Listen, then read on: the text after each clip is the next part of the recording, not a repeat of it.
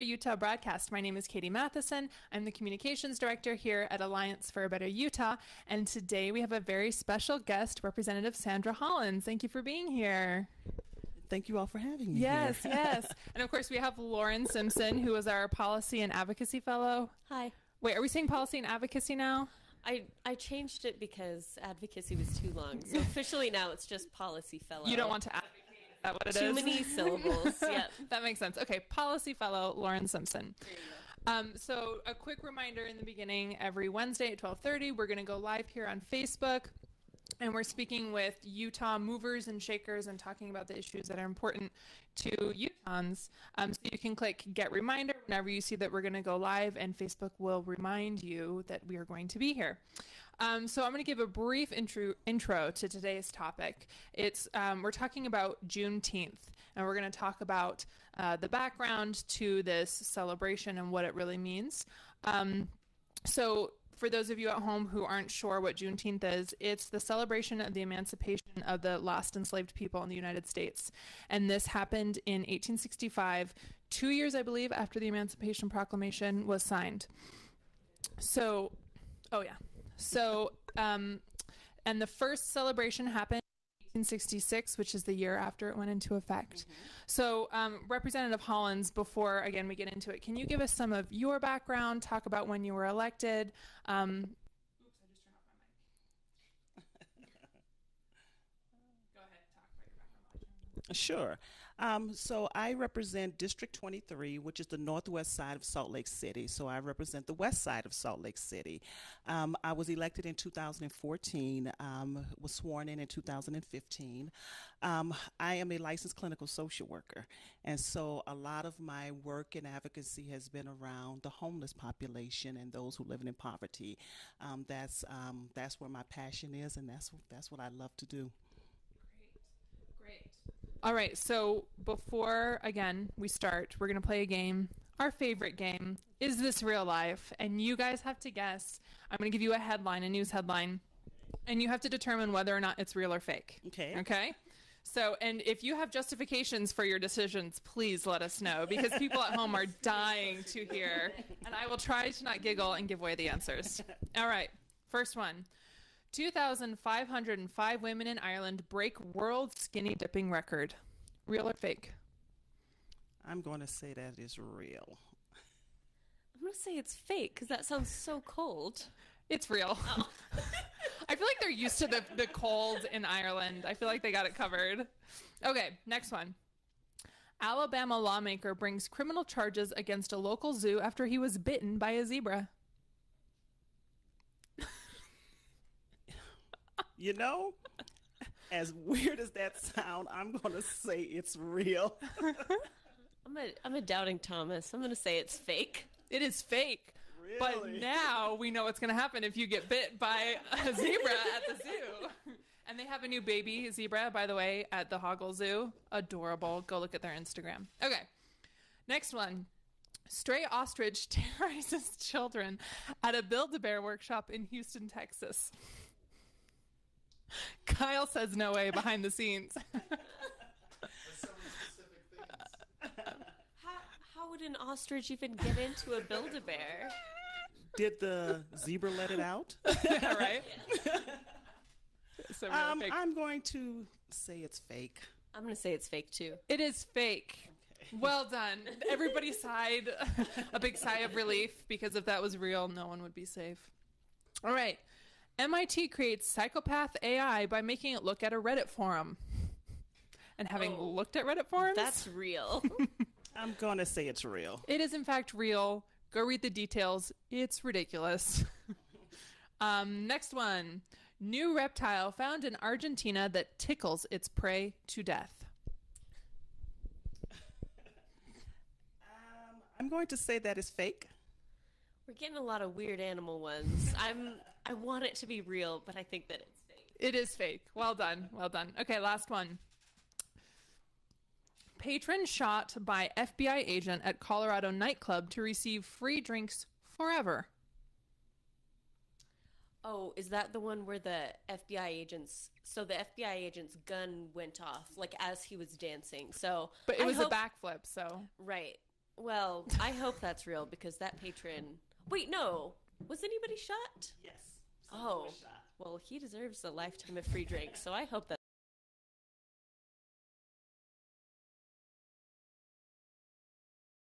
Randomly getting shot while you're dancing, Yeah. but yay for free drinks for life. So I'm glad he's okay. yes. Yes. I think he was shot in the leg. He was. Yeah. Okay. Now let's get really down to business. So let's talk about Juneteenth. Where does the name come from? That's kind of an odd. So you can see it in the title of this episode, but it's June and then just teenth. So where does the name come from? Do you know the background of the name? Sure. It's a reflection of when the citizens or the slaves in Galveston, Texas, received the news that they had been freed. And so it was June the 19th. And so they cut the date short, it short, and just call it Juneteenth, which symbolizes June the 19th. Mm-hmm. And so what exactly happened? So the Emancipation Proclamation was signed, and then this happened, what year did I say, 1986? No, I'm 18. Sorry, 1886. Mm-hmm. And so why did it take so long for this to happen? There's a lot of speculation what held the news up. Mm-hmm. There's speculation that there was someone going to tell them the news, but he was murdered. There is a speculation that the slave owners chose not to give them the news because they wanted them to continue working, and they still have their crops. There was speculation that the federal government took that long to get there because they wanted to accommodate the slave owners. So I have not seen any facts or anything that collaborate which story is the real story. Mm-hmm. But the slaves were allowed to read, and so it would have taken them longer in order to get that news. Wow. Okay. And so my understanding is that, so it was celebrated the year afterwards, like immediately afterwards, they started celebrating, and then celebrations kind of stopped, or didn't stop, but became less common. And was this around the same time as the Jim Crow era? Yes. During that time, when they received the news, they went out into the streets and they celebrated. So they celebrated that entire day that they got the news. So that but it didn't become an official celebration until the following year when they started commemorating the date. And so, yes, there was a decline in the Juneteenth celebration. And again, there's a lot of speculation as to why that happened. It could have been for economic reasons. It could have been that during that time period, people were less likely to allow blacks to have celebrations on their land. Which is why they were held mostly at churches, and also there was a shift in the way we were doing things and teaching our kids. There started to be a decline in our oral history, and schools, as kids were going more into schools, they were dependent on kids, but we all know teachers in the school system, but we all know that the school system did not teach a lot of black history, or didn't teach black history at all. And so somehow we got away from it, but I'm happy that now we're at a point where we are now back celebrating, and we are now becoming more interested in our heritage and in our history, and teaching that and passing that information on to our kids. Yeah, that's great. So I think Congress recently recognized it. Was it the 1980s, 1990s? I believe it was the 80s. Okay. Mm-hmm. And then you did something amazing in 2016. Can you tell us about HB 338? Sure. In 2016, I was approached by Betty Sawyer from Pride. And she, who has been like this driving force in the state of Utah to make sure that this holiday is recognized and that this celebration is recognized, she approached me about doing a bill to officially recognize it in the state of Utah. And so I was able to run that bill, and I believe it passed unanimously in both the House and the Senate. And so I'm pretty proud of my colleagues for that. And so now Utah is recognized as the 45th, I believe, state to recognize Juneteenth as an official holiday, and is celebrated on the week, usually the week leading up to June the 19th.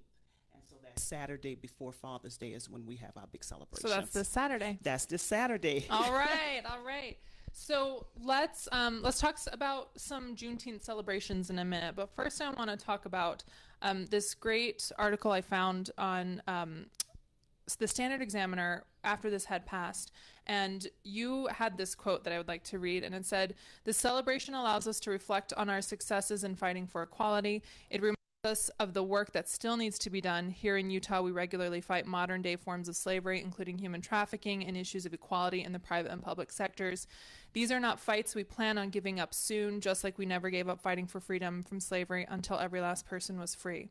So how do Utahns, how do people in the United States celebrate Juneteenth today, and how do we keep fighting for these issues, and what are those issues? Sure. In the state of Utah, we have to keep fighting. We have to keep fighting for justice and justice for everyone. And Juneteenth do remind us, it reminds us to, number one, reflect on our past. We look at our past, we look at lessons learned, and then look at where we are, and we have a celebration of where we are, but we also remember we, as a people in this state alone, we still have a long way to go. And so I think Juneteenth is not just a festival, a celebration, but there's so much more around it. It allows us to have conversation and to have those difficult conversations about race and culture in our past. And so this kind of opens that door for everyone to come in and be able to celebrate. That's excellent. So you, this past year, you introduced House Resolution 1, urging restorative justice in Utah's education system, and that passed the House. So what does restorative justice, can you explain to us what it is, first of all, and then what it looks like in practice? Because I believe in the bill, it specifically talked about primary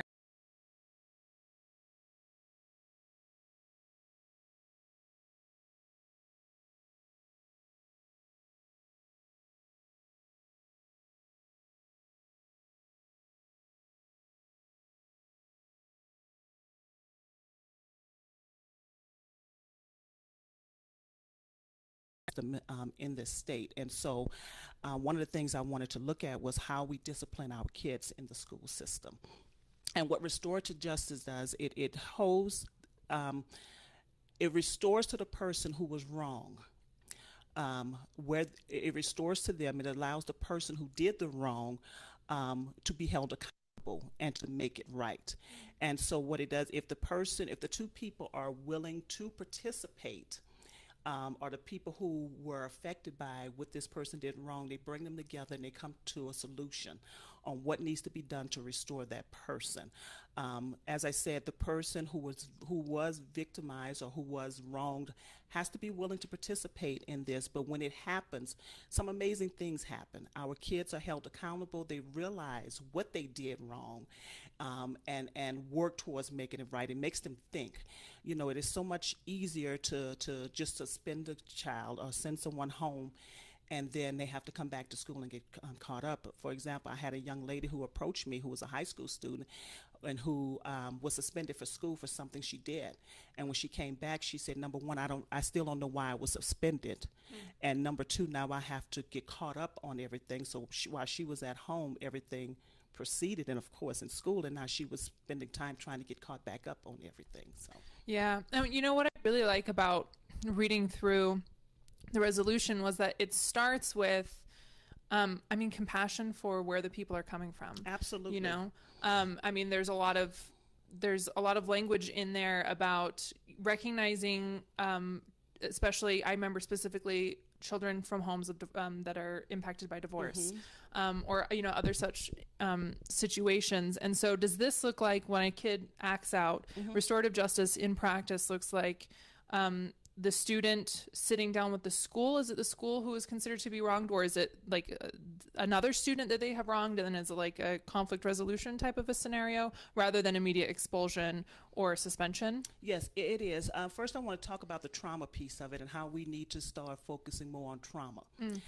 Because when a kid is acting up at school or misbehaving in school, it's always a reason behind it.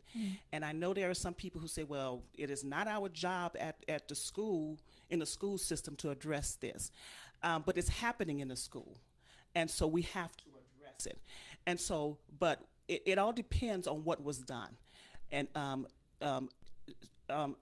it all depends on what was done, on who the person is addressing. So it may be the school, maybe the child went and wrote graffiti on the wall in the bathroom. So yeah, at that point it is the school, and so that's who they're working with. Maybe it's another child or another person within the school system, or maybe it's a teacher. So it all depends on who it is. It could be anyone. Great.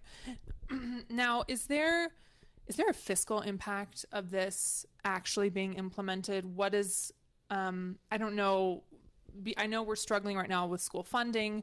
What does that look like in practice for the teachers and the administration and stuff like that? Absolutely, it's going to have an impact, and it's something that I'm looking at. It's a shift in how we do things, and it's a shift in our culture and our mindset. And so absolutely there's going to be some training needed.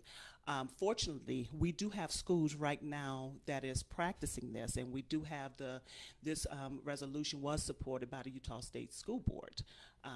Well, you know what, let me back that up. There were some members in this Utah State School Board that supported this. They didn't come out officially and say that they were going to support this, but there were some members in the school board that say that they absolutely supported this. There are some members in the Salt Lake City School District that say that they supported this.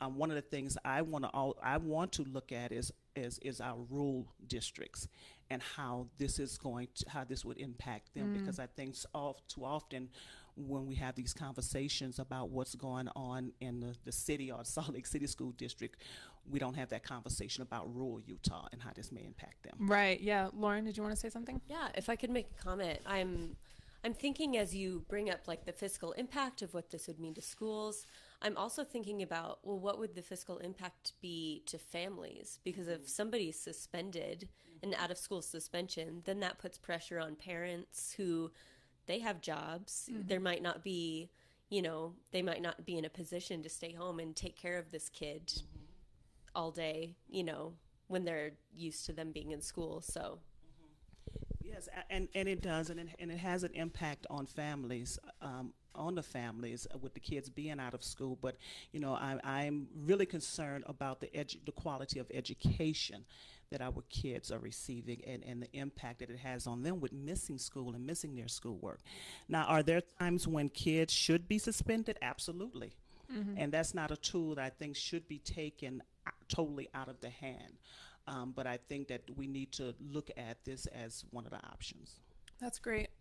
I'm curious, and maybe we don't have information on this yet, but we've actually been working with Campaign for Smart Justice, which is a program of ACLU, to do work with, they're focusing a lot on the impact of prosecutors, and also one of the things that they're talking about is the school to prison pipeline. And I'm curious if, and maybe they haven't yet, any prosecutors have had any comment on this, or have they said anything about this?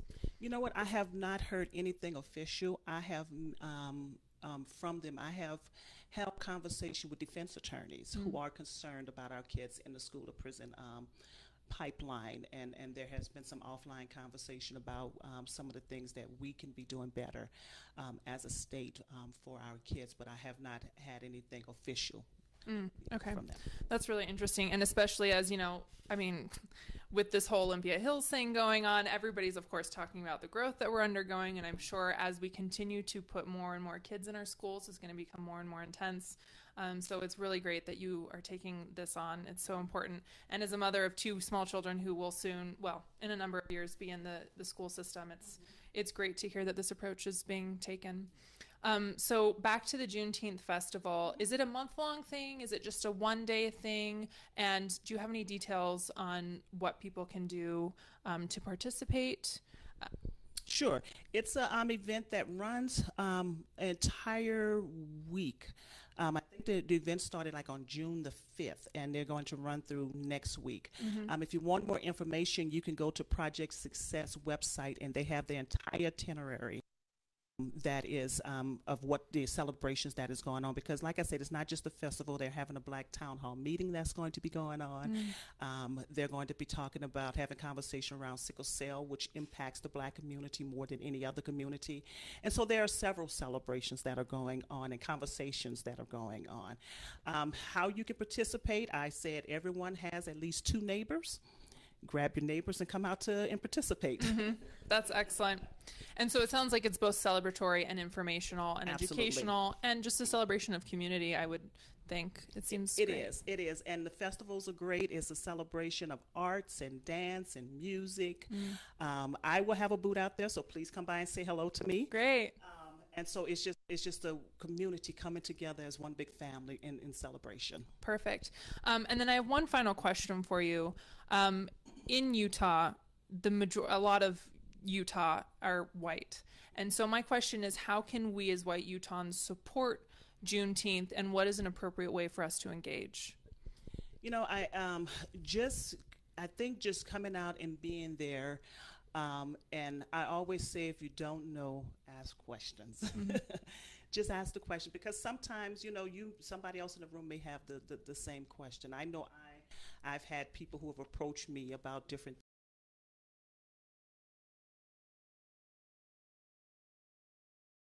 I have a question. And so I think just coming out and being a part of the celebration and participating in what's going on and not being afraid to have those hard conversations and being willing. You know, one of the things I always say, I always look at my bias first before I look at someone else's, because we all have biases, all of us. And I always try to look at mine first before I try to look at someone else and try to understand what's going on. Excellent. Amazing. All right. So sorry, Lauren. Oh, do you want to give us more details on what's going on this Saturday in terms of location and what time? Sure. So it's going to be this Saturday, June the 16th, from 12 to 8 at Ogden Union Station.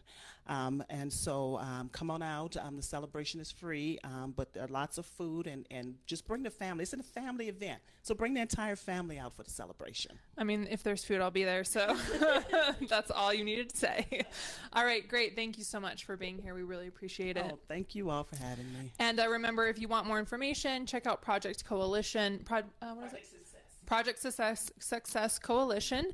And you can check us out, betterutah.org. Check us out on the Facebook and the Twitters and the Instagram. And we will see you next week, 12:30. Thanks, guys.